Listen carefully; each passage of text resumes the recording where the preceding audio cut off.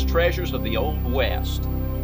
In this episode, we're going to talk about 4 wagon loads of dimes that in 1907 left the Denver Mint headed for Phoenix, Arizona. Somewhere along the way, the wagons, the drivers, and the dimes all disappeared, never to be seen again.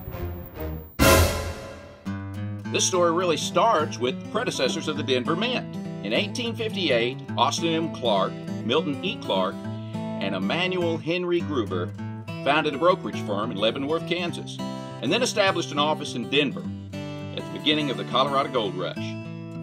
Their idea was to buy gold dust and transport the gold dust back east to the federal mints. But this created a huge transportation cost. So, the firm opened a private mint on July 25th of 1860. The mint opened in a 2-story brick building on the corner of Market and 16th Street, minting $10 gold pieces at the rate of 15 to 20 coins a minute. A private mint would save the transportation cost and provide a valuable source of local exchange.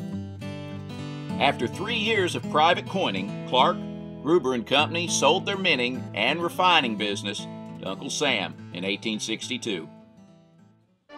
Established by an act of Congress on April 21, 1862, the United States Mint at Denver opened for business in late 1863 as a United States Assay Office.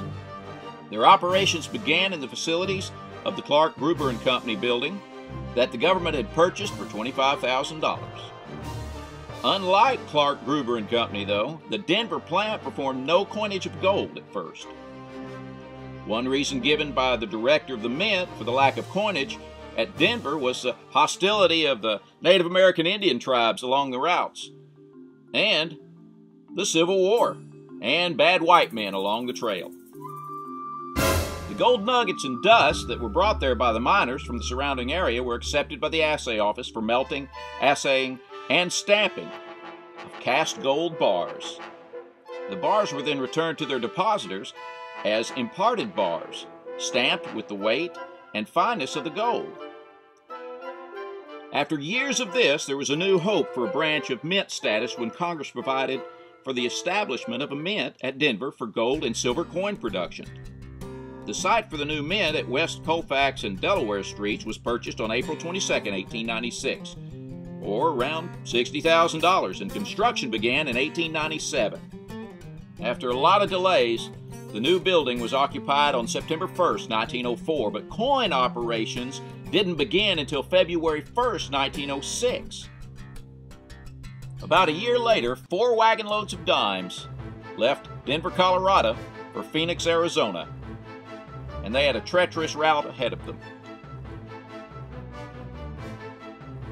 Now, these wagons were hauling freshly minted silver 1907 Barber Head dimes, and perhaps some 1907 quarters as well.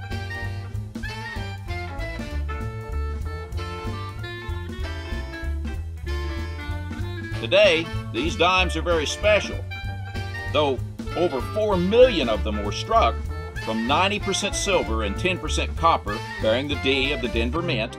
Only about a dozen of these dimes in decent shape are known to still be in existence today.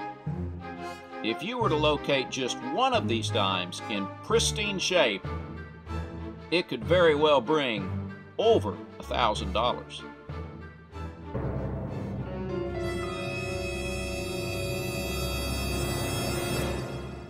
Of course, it is possible that the wagon train met with foul play from bandits along the trail.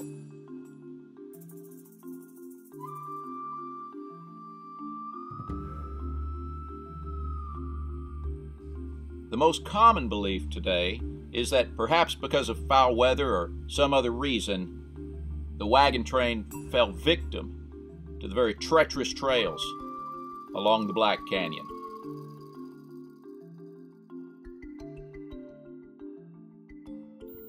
Now, Black Canyon is a breathtaking place. In some places, the canyon's 1,000 foot wide and over 2,000 foot deep. And it owes its name to the fact that parts of the canyon only receive about 30 minutes of sunlight per day. That is an amazing place. Now, there are a few theories of what happened to the dimes. Some folks think that the wagon drivers made a bargain amongst themselves and just decided to ride off with the dimes and keep them for themselves. Some folks think that they were set upon by outlaws that knew about the shipment. But if either one of those things would have happened, these dimes would have showed up in circulation, and the 1907 Barber Head dime is one of the rarest. So that seems very unlikely. There are also some rumors that a few years ago, some hikers in Black Canyon found the remains of a few wagons and a couple of gallons of these dimes spread out amongst the wreckage. Could be.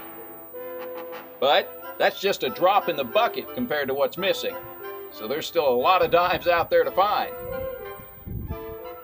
Thank you for joining us for Lost Treasures of the Old West, where we're here to tell you about lost or forgotten, unclaimed treasure, stuff that has yet to be discovered, and it's waiting out there for someone to find, maybe you.